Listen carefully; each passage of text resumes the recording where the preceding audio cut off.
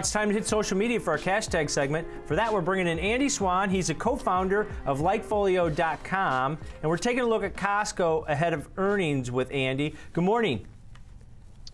Hey, how's it going? It's going great, Andy. So we've got this stock, Costco, coming out after the close. Really pretty choppy results recently on the retail space, with Kroger underperforming today, but Target, Dollar Tree blowing it out earlier this week. So what are you guys seeing from LikeFolio on Costco? Yeah, you're right. It has been choppy in these types of names, and really Costco no exception for us. So what LikeFolio does is we try to look at what we call purchase intent mentions, and that's people talking on social media about shopping at the store, about buying Costco brands like Kirkland products and things like that.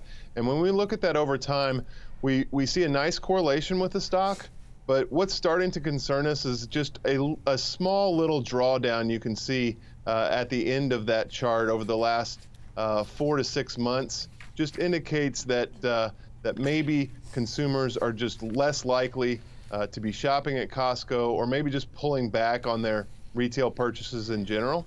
And so with Costco having a big bounce from the December lows to where it's at now, it just looks a little bit like Costco stock maybe a little bit ahead of itself. Definitely not any red flags on the company, but just that the growth that Wall Street expects may not be there this time around. Yeah, Andy, and I saw in the Kroger report that they kind of blamed gas. Costco's a big part of getting foot traffic in their stores, providing really inexpensive gas. But with this company, does the subscription model kind of create a barrier for Costco as opposed to the other companies because of that yearly fee that consumers pay? Yeah, they've got the yearly fee. They still are doing an excellent job of delighting their customers. The private label brands that they have, the Kirkland brand, I just got a note here that I think in 2018, Kirkland brand sold more than Campbell's Soup, Kellogg's, and Hershey's combined. So that's an enormous company to have inside of your company. I think that it builds loyalty.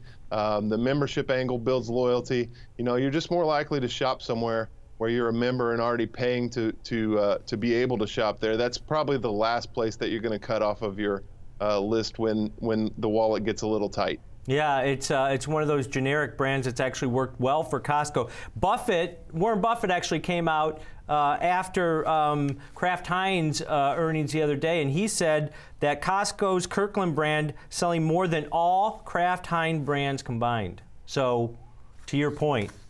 Yeah, that's a huge trend across all grocers, I think. The move to private label has been huge, especially in condiments and some of the just consumer staples. I think it's one of those trends that we're seeing at LikeFolio time and time again, is that brand loyalty among those kind of staples is just dropping and dropping on a year-over-year basis. Got it. All right. For more on social media, let's bring in TD Ameritrade Network's own Jenny Horn. Good morning, Jenny. Good morning. You're bright and yellow today. I am. Yeah. So what are you seeing on social media as far as Costco goes? Because Kirkland's got everything from wine to big bags of almonds. I mean, everything. Appliance. I mean, they have Costco has everything. It's kind of remarkable. But actually, Costco, from a trading perspective, on the hashtag today was super kind of burdened by Kroger's news. People seem to think that now with these lower numbers, Costco is kind of doomed today.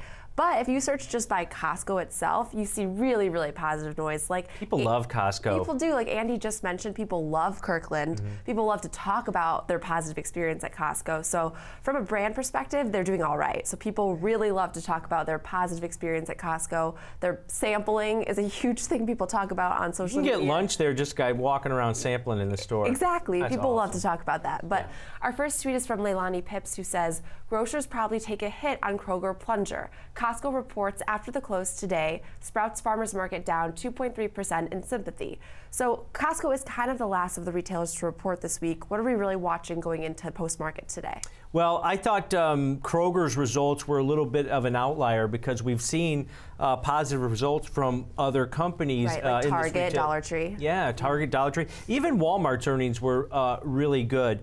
And people forget Costco's e-commerce segment is really growing really strongly, and you can buy cars from there, you can buy vacations from there, so it's becoming a one-stop thing. But I think the subscriber base and those subscription fees will be the differentiator for this company. But that's not to say that we couldn't see maybe some lower guidance, because I think that's what hurt Kroger also. Right. All right, well, our next tweet is from UberFacts, who says, Costco purposely designs their stores without signs so people are forced to wander throughout all aisles to find things. So I did some fact checking. This is actually completely true. And I mean, if anyone's been to Costco, they know this to be true, because you just really wander. So Andy, do you see this at all mentioned on social media today?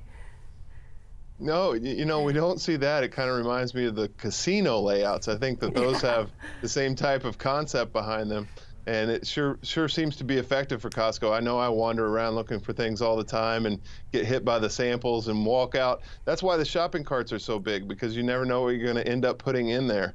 But for us, from a LikeFolio perspective, we see a little softening at Costco. The one thing I will tell you to keep in mind is that Costco is one of those companies that reports their revenue numbers on a monthly basis. So there's only so much surprise that's going to come from an earnings event like this. And I do think Tom's right. It's really about guidance going forward.